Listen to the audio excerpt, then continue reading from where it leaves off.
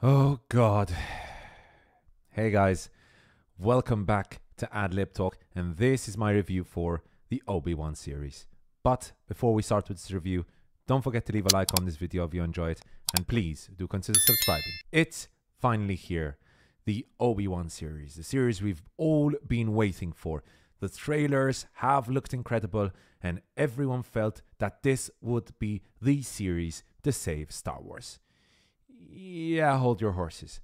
I was completely underwhelmed by these first two episodes.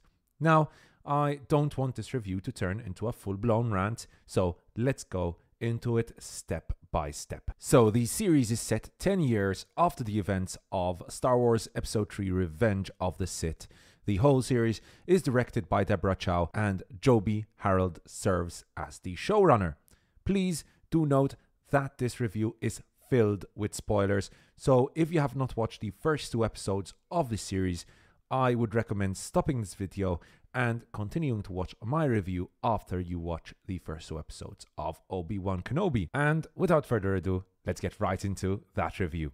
So episode 1 starts off with a fantastic 4-minute recap of the whole prequel trilogy.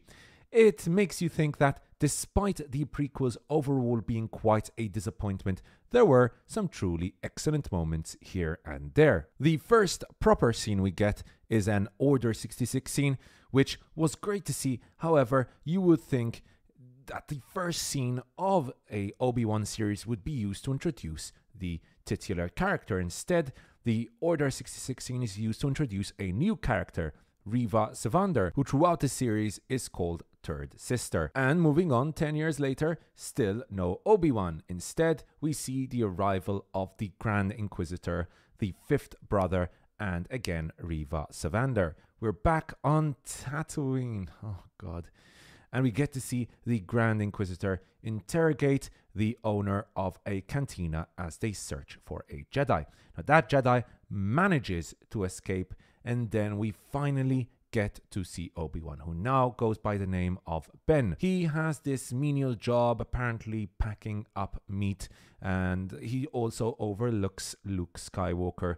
The Jedi who had previously escaped Nari approaches Obi-Wan for help, but Obi-Wan tells him this quite iconic line: "The time of the Jedi is over." We then leave Tatooine to go to the planet Alderaan, where we are introduced to the young Princess Leia. Oh great, child actor.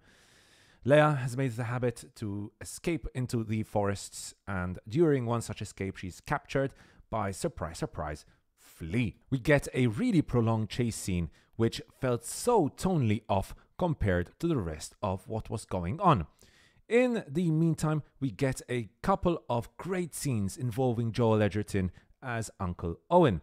Edgerton, together with Ewan McGregor, are honestly the two saving graces of this series. Uncle Owen confronting Obi-Wan was truly compelling, extremely emotional, and had some fantastic writing to boot. Probably the only decent writing here. The same can be said for Uncle Owen standing up to the Third Sister. Edgerton's performance here is once more fantastic. Unfortunately, he is faced by, in my opinion, one of the all-time worst Star Wars performances I have personally ever seen, by Moses Ingram, which I will get into more detail later on. Episode 1 ends with Obi-Wan being contacted by Leia's adopted parents to save her, and eventually him deciding to do so. And at the same time, we discover that Leia's capture was all just a plot by the Third Sister to lure out Kenobi. As an episode, I thought that episode 1 was a decent introduction to the setting and to the characters.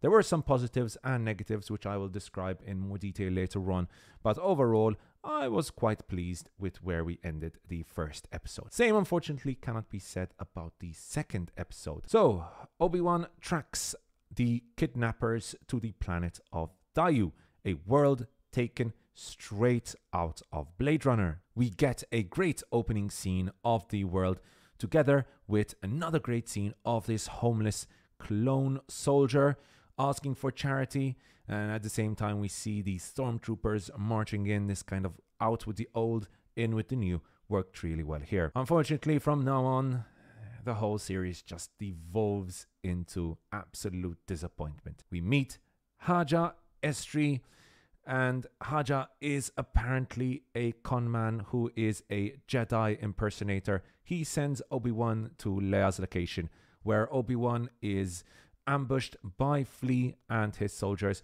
He manages to escape and save Leia. A bounty is put out on his name, and Leia eventually escapes from Obi-Wan somehow. And we get another absolutely hilarious chase scene with Obi-Wan running after her. Leia jumps off a roof and is saved by Obi-Wan's force power. They escape, helped by Haja again, and finally Reva confronts Obi-Wan. She tells him that Anakin is still alive. The Grand Inquisitor arrives and she stabs him. There is so much retconning of Rebels. Oh, this scene is so bad. Anyways, Kenobi escapes and we get another hilarious scene. Hilarious, like I said, in the wrong way, of Reva shouting at him, telling him, "We'll find you, it's not over." It honestly is terrible. As you can tell, I'm not too happy about episode 2.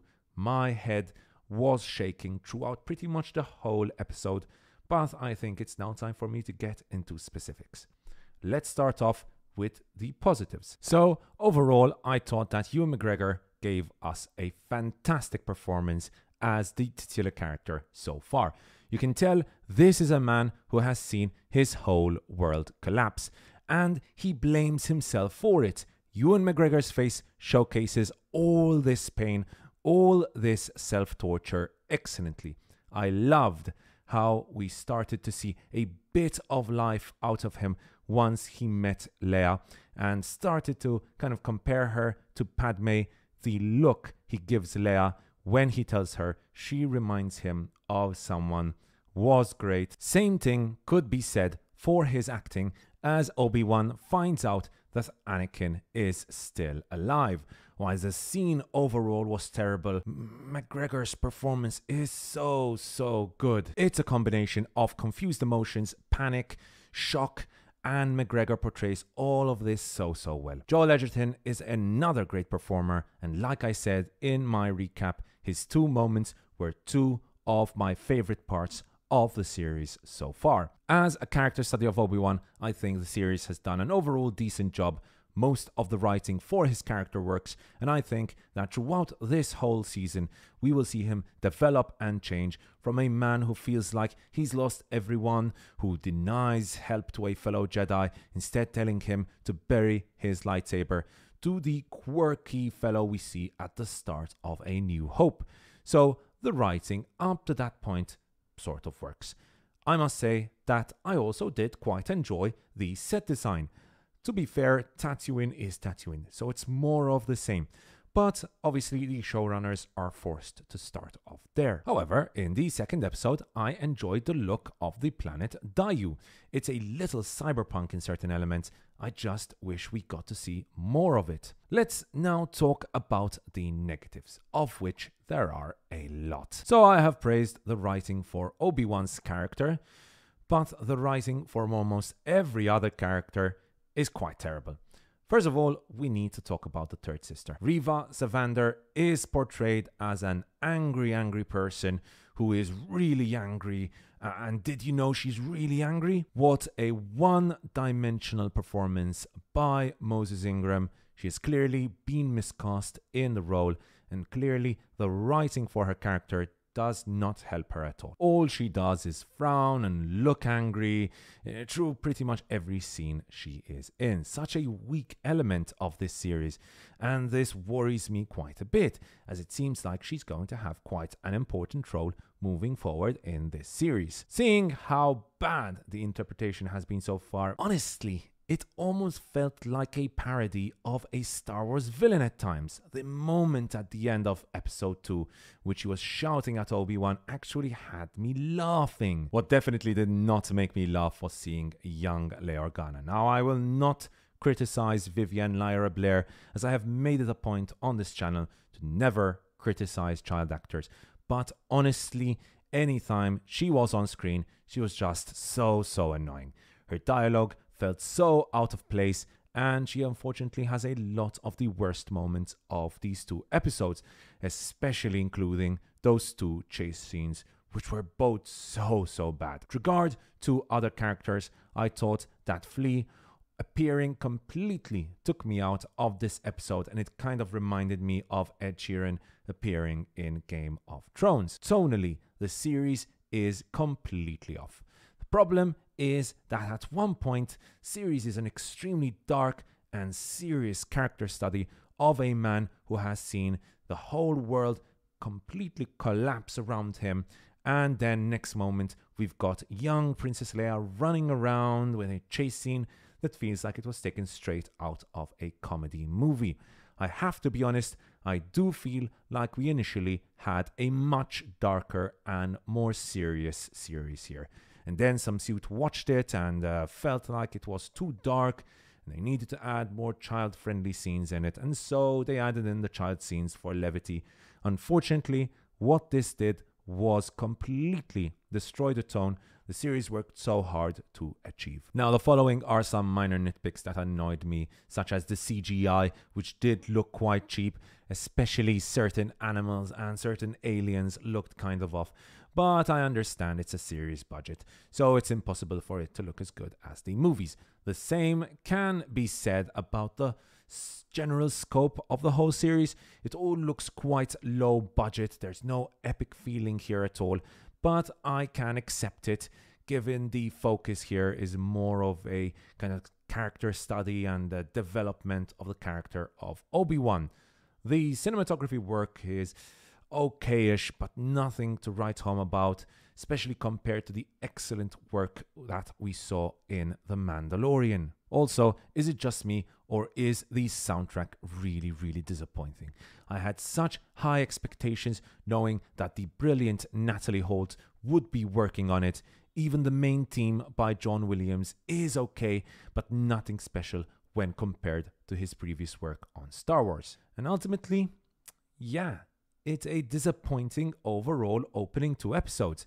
It just feels like we ended up watching a bunch of filler. The whole storyline we have seen in the first 2 episodes, with Obi-Wan looking for Leia and saving her, could have been condensed into 15 minutes or not being included at all, given that the whole point of this was just so Obi-Wan could leave Tatooine and find out that Anakin is still alive.